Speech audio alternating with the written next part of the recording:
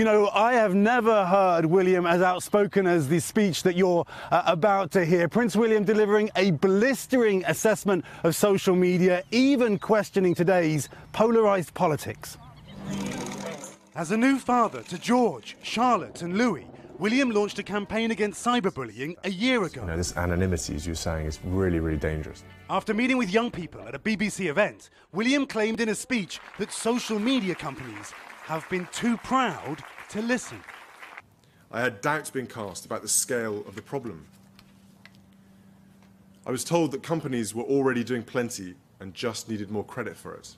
I saw denials about the age of the young children who are using some of our most popular platforms. The new generation of royals, including Kate and Meghan, have been taking an increasingly high profile, speaking out on issues. But this was something different. William's speech, while mentioning no names, was a thinly veiled critique of social media leaders like Facebook's Mark Zuckerberg. The journey from inventors in the student dormitory to the leaders of some of the most valuable companies on earth has been so fast that they may struggle to understand that their incentives have changed.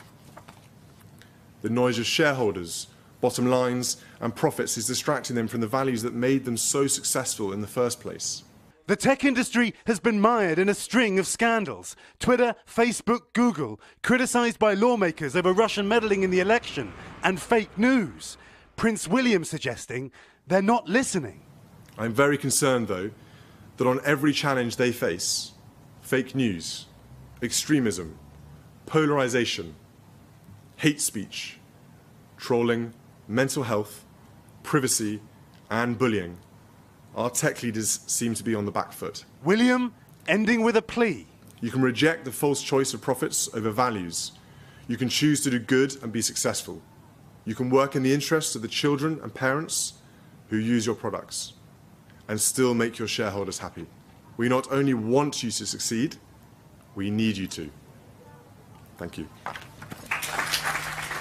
We need you to succeed. It is stunning, just when companies like Facebook are facing so much scrutiny, to see the royals effectively piling on, guys. You know, and there is another talking point here.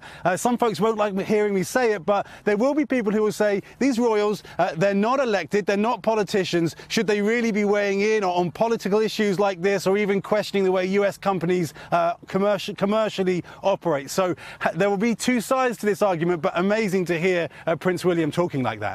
It's undeniable the royals have quite the megaphone, though. So, Keir, thank you.